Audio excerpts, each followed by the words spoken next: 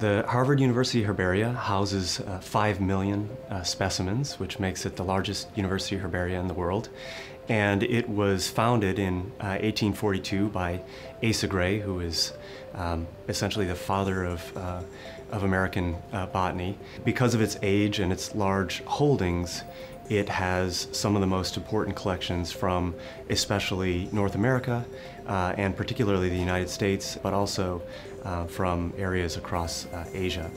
The collections themselves are a bit complicated in terms of how they're organized. They're all integrated under one roof, but there are many individual collections that are integrated. So we have obviously the Gray Herbarium, the Arnold Arboretum Herbarium, the Oaks Ames Orchid Herbarium, the Farlow collection, which includes fungi as well as other cryptogams, the Economic Botany collection, and finally the New England Botanical collection.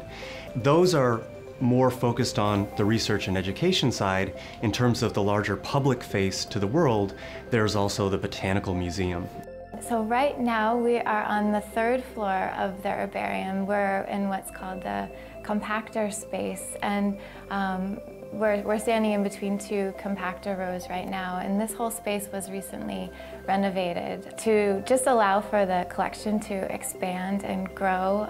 We were starting to get a little bit crammed with new incoming specimens coming in, so having these compactor spaces just allows for our collection to keep growing. And we currently have over 5 million specimens. We're one of the largest herbaria in the world.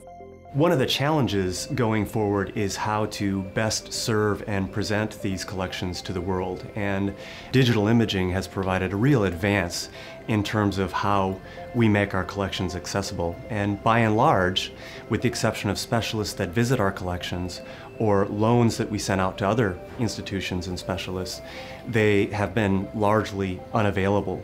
And so efforts to digitize these precious resources really make them much more broadly relevant to not only biologists that are interested in studying the kinds of diversity, but in asking sort of larger questions about changes in biome, especially as we think about global climate change. And here, what we're doing most recently is really scaling out and scaling up the use of our collections to study the impacts of global climate change. And so today we're using a kind of a large conveyor belt, which helps to rapidly cycle these images through our camera apparatus, and then we're capturing data that we can then tie to each and every one of those collections. And here we're targeting both species that are responsive to climate change as well as those that aren't.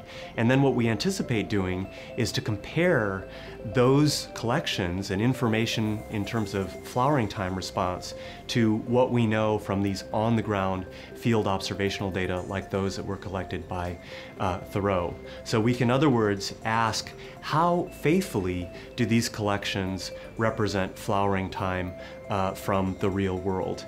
And one of the ways in which we're helping to facilitate data collection is by crowdsourcing these efforts. So we're working with software engineers here at Harvard to develop a crowdsourcing platform in which gardeners and the general public that are interested in climate change can get interested in this sort of work and play a role in citizen science.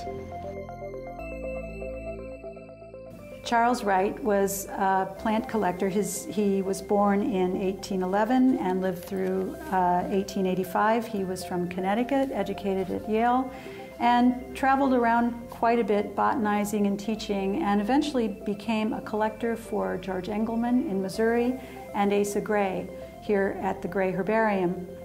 And he, through those contacts, became the chief botanist at the Ringgold and Rogers North Pacific Exploring Expedition that began in June 11th, 1853 through March 16th, 1854. And these are materials that he worked on along the way, including his journal, which talks about him leaving the port, an itinerary, and a diary and a manuscript that he worked on Arctic Asian plants. There's also a picture of him here. You can see he was a really handsome fellow. We had a graduate student recently graduate from the History of Science department, and through his work on Asa Gray and Asa Gray's influence on Asian botany, he came back and told us that this itinerary is not actually one for Charles Wright, but of his assistant James Small. And he was able to determine that by learning more about the ships that each of them traveled on and the ports that they landed in when they collected their plants. So research on these materials often gives us new information about what they really are, and we really value that. The other collection we'll be digitizing is the miscellaneous plant list collection that consists of 13 different volumes of plant lists of things that were accessioned as they came into the Gray Herbarium. The two that we have out are Fendler's Plants of Venezuela collection and Miss Mary Day's New England Old Nantucket plant collection. Fendler was quite a prolific collector, and his materials reside in many different herbaria, including the Smithsonian. The thing about collection lists when they come in is often the collectors make lists, the herbarium they number things, and then sometimes when they get mounted on specimens, another number is added. So over the years, plant list numbers can become very muddled. So having access to collector's notes and plant lists often help resolve the confusion. You can see in this list that well, you don't know that, but I can tell you a lot of this is in Asa Gray's hand, various other hands, and there are a lot of question marks here. So I think it's interesting that as these came in, they're all new, and he's identifying what he can, but he's leaving question marks about the things he really needs to learn about. We're here in the GPI room, the Global Plants Initiative scanning room, and this is where most of the work for the project happens.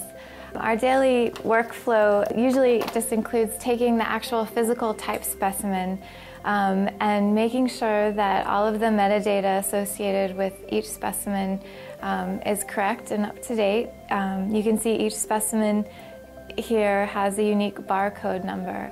And within our database, once you put in this barcode number, it will pull up all of the information associated with this specimen, which is also the case in the JSTOR database as well, along with the image.